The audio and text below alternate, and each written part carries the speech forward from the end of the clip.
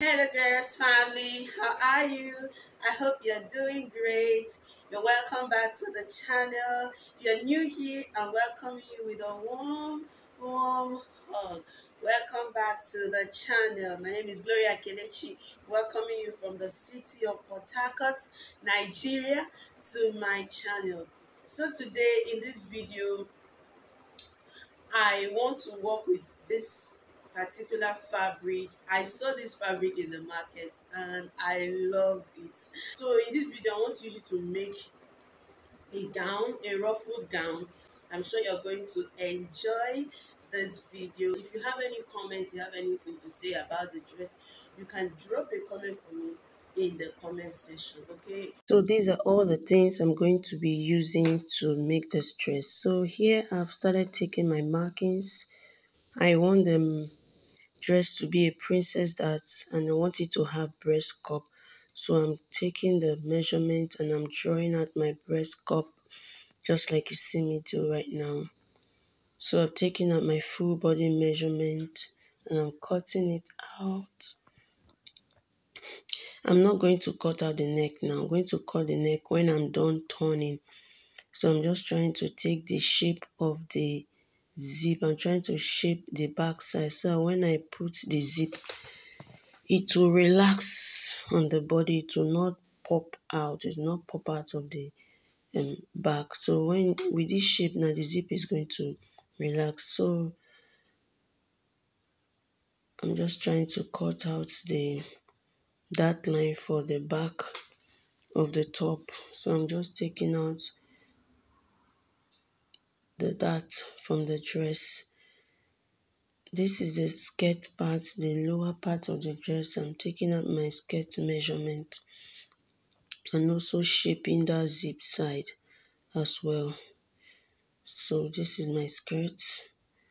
So I've laid out the top and the skirt and I've cut out the lining to the dress. So I'm just going to go now and pad the upper part of the dress. So I've padded it and I'm trying to, I first of all padded it with cloth gum. Now I'm trying to cut out the wording. So I've cut out my wording and I'm just going to use the iron to press it, gum it to the dress. I use the softest wording. I use the softest gum stain to gum it. So I'm cutting out the breast part now. Cutting it. So I've done cutting it and I'm done gumming the dress and the lining. So I'm just sewing it now as you see me do. I'm sewing the breast part and I'm taking my time. In sewing this breast part, you just need to take your time so that you get it right.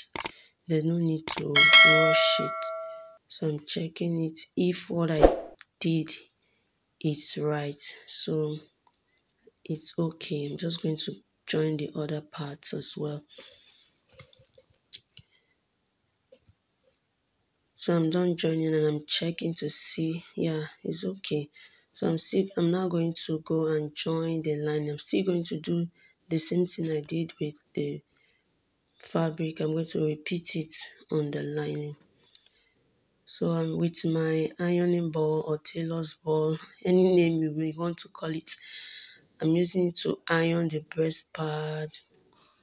Yeah, so that the breast part to give me the shape that I want.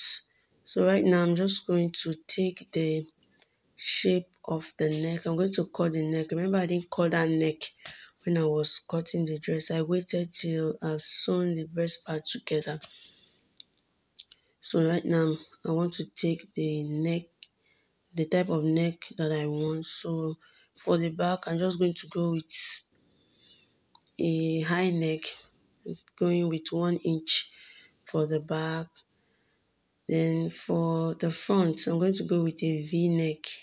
So I'm taking 6 inches for the neck. For the front V-neck, 6 inches is okay. It won't be too revealing. So yeah, I'm going with V-neck for the front and the round neck for the back. 1 inch for the back and 6 inches for the front. So I'm done cutting it and I'm checking to see and it's okay. Yeah, the depth of the neck is okay. So I'm just going to gum the lining so that when you turn it to the dress, it will stay firm. When you gum the lining with this gum style, if you turn it to the dress, it will stay firm. Unlike when you don't turn it, to keep shifting, and it will not give the dress any firmness. So that's why I have to pad the neck. So right now I'm turning the neck of the dress with the lining, and I'm also joining the shoulder. So I've joined one of the shoulders, and I'm also going to join the other shoulder together. Now I'm putting my zip. One thing I do before I put my zip is I always use pin to pin it in place so that it doesn't shift from where it's supposed to be. So pin does a great job for me. I just use the pin to hold it together so that I can put the zip with ease. So yeah, I'm done putting the zip, and I love the outcome. See how it's relaxing. So I'm just going to take the dress to the table and cut out the back shape. That is that shape that looks like V. I'm going to cut it. So I'm taking 4 inches. Now from that place I marked to the lower part is 4 inches. So I'm going to shape it from that 4 inches I marked. I'm going to just give it the kind of shape that I want. So I'm just going to fold the dress in to see if the shape is actually what I want before I go ahead to cut it. So I've folded it in right now, and I think it's okay. So I'm just going to cut it. The shape is okay, so I'm going to cut it, and then I'm going to use the remainder of the fabric to join it. Okay, before I do that, I'm just going to measure it round. I have 42 inches. I'm going to double that 42 into 2. When I double it, then I'm going to cut a fabric that is double of 42. 42 plus 42, that is 84. So I'm going to cut a fabric that is 84 inches long and 5 inches wide. So the length is 84 and the width is 5 inches. So I've also gone ahead to gather the dress, and I'm now pinning it. I've gone ahead to gather the fabric that I cut out. Now I'm pinning it to the dress.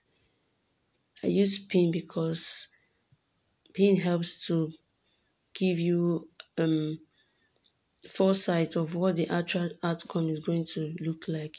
So I'm done pinning it right now, and I'm checking to see if it's what I want, if it's coming out the way I want it to come out. So yeah, it's already coming out the way I want it to come out. So I'm just going to take it to the machine and sew it.